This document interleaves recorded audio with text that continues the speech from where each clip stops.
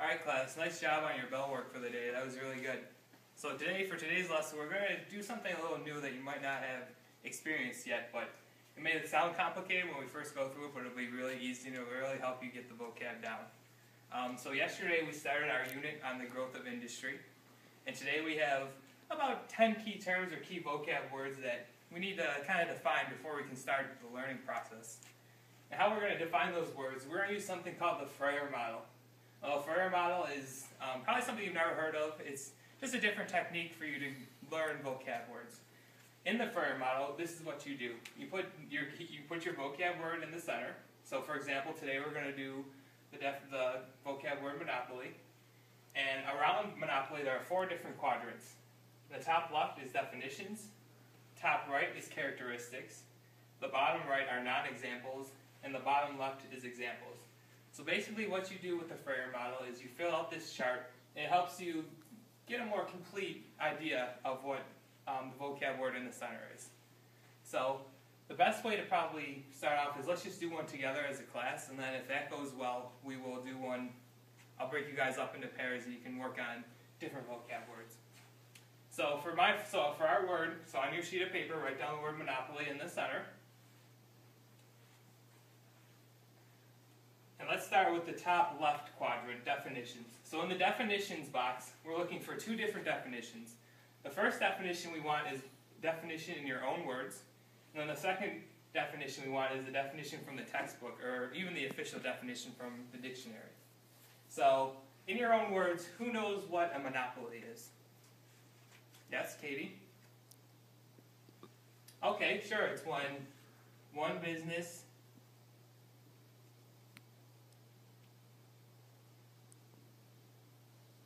has control in an industry. Very good.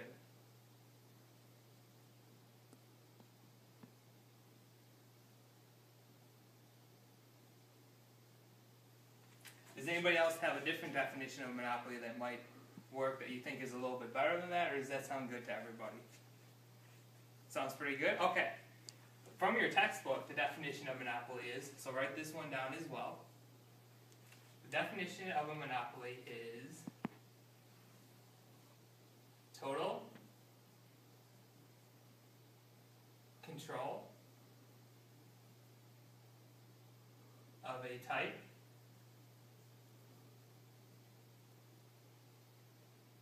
of industry by one person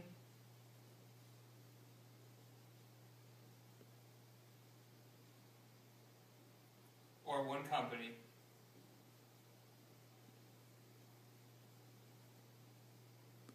So let's make sure we star or highlight the textbook definition and your definition as well. So good, in our own words definition was pretty close. The textbook definition just extends it to either one business or one person having total control. Alright, good. So next, let's think of, now that we know what the definition of monopoly is, we can probably get the characteristics down of what a monopoly is. So who can tell us what's the characteristics of a monopoly? Even if you've never heard of the word before, just by the definitions to our left, what do you think it is? Zach? Okay, good. Controlling.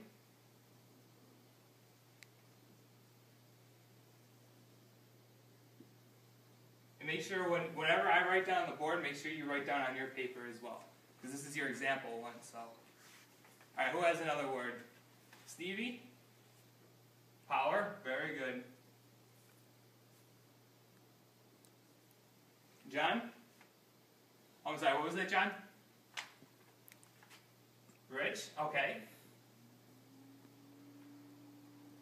Does anybody have something else? What was that? Who said that? Was that you, Nate? Money? Okay, sure. I mean, I would agree with the money part. I mean, there's different monopolies and for different reasons, but it all has to do with money. I would definitely agree. Does anybody else have a characteristic that we think that we're missing here? That's really kind of crucial to what a monopoly is. What was that, Sarah? One person has control? Yeah, I mean, that's what we said in our definition, but we should probably reiterate it. one person or company has control?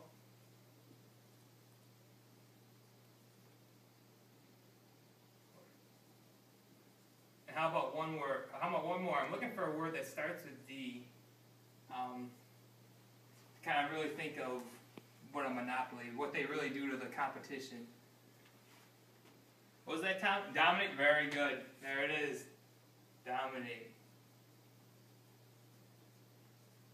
Okay, excellent. So far we have a definition of what monopoly is. We have it in our own words as well as the textbook definition. Now we have some characteristics of what a monopoly is. So it's controlling, it has power, they're rich, it has to do with money, it's usually just one person or one, not industry, but let's change that to company.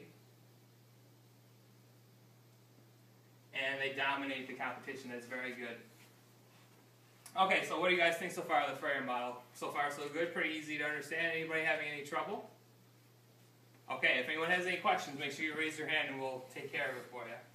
Alright, let's move on to some examples of a monopoly. Who thinks they can name an example of a monopoly? Let's see. Kevin, what do you got for us? Microsoft. Alright. Who has another one for us? Paul, what do you have? Google? Okay, good. So these are current monopolies. Does anybody know of any kind of historical monopolies that we may be talking about in this class? Somebody said Rockefeller, I heard it. Was that you, Jake? Very good, Rockefeller. Yeah, he's one of the key guys that we'll talk about. He built his monopoly in oil, we'll learn out, and he is a very rich man. He uses his money. He's kind of a controversial figure just because he is very rich, but the way he got rich was kind of, he stomped out a lot of people to get there, but he also donated a lot of money to charity. Anybody else have an example of a monopoly? Maybe just one more. Anybody? How about what's usually on a lot of people's feet, what I have right now? What did you say, Pat? Nike? Very good. Yes, Nike. They are very big in the clothing and shoes kind of industry, Nike. So these are all good examples of what a monopoly is. So we have companies that are examples of monopoly: Microsoft, Google, Rockefeller, Nike, and what they all have in common is they share these characteristics. So so all these corporations, they all share these characteristics that we talk about up here. They're controlling, they have power, they're powerful, they're rich, they're money. They're usually just one person or one company in their field. They dominate the others. It's definitely true when you look at any of these four examples that we came up with here. All right, and our last portion of the Frayer model. So we know what the definition of a monopoly is. We know what the characteristics are. We know some examples of it. Now let's get some non-examples. What a monopoly isn't, per se. So based off what we know so far, who can tell me what isn't a monopoly, or what does a monopoly not represent? Let's start with you, Jennifer. What do you got? So multiple businesses. I like that.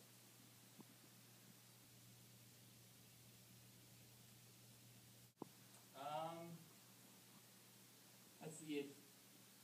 I see kind of a lot of faces that are a little unsure. So if there's total control of a type of industry by one person or one company, what isn't there a lot of in that kind of firm? So I don't know who said, I think it was Mark back there, but he said that something to the effect that when there isn't, so a non-example would be sharing, I believe is what he said. Which is very true. When you have a monopoly, you don't share the resources, or when you don't share the field would be the better word for industry, for when you're a corporation. For example, there aren't like 15 different softwares for computers. It's pretty much either Windows or Apple, so there's only 2 sharing. So with that in mind, if there's only 2, so there's a lot less. What was that, Shannon? Competition? Very good. Everybody right now, if you can just take your pen and underline competition, or actually let's just circle it. With a monopoly, there isn't competition at all. That's probably one of the key ideas that we should probably even add up to in our own words, or into into the definition in our own words. When there's a monopoly, there isn't competition between different businesses. So under our own definition, let's draw a little arrow. Just write no competition.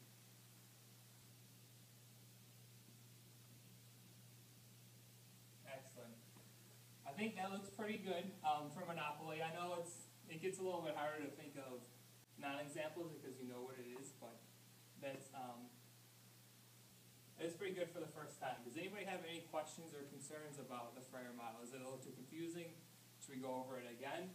Is there one of these four corners or boxes that we don't really understand what to put in there? No? So far so good? Okay. How would you all feel about doing your own example of a Frayer model with another key term? Maybe just to try it out, and then I'll come around and make sure that you're getting all the points. If you have questions, you can just ask me. Okay, sounds good. So right now I'll hand out the rest of the key term sheets, and we'll break up into groups of, let's go 2 to 3. I'll let you pick your partners because you guys are trustworthy and you've proven to me in the past that you can handle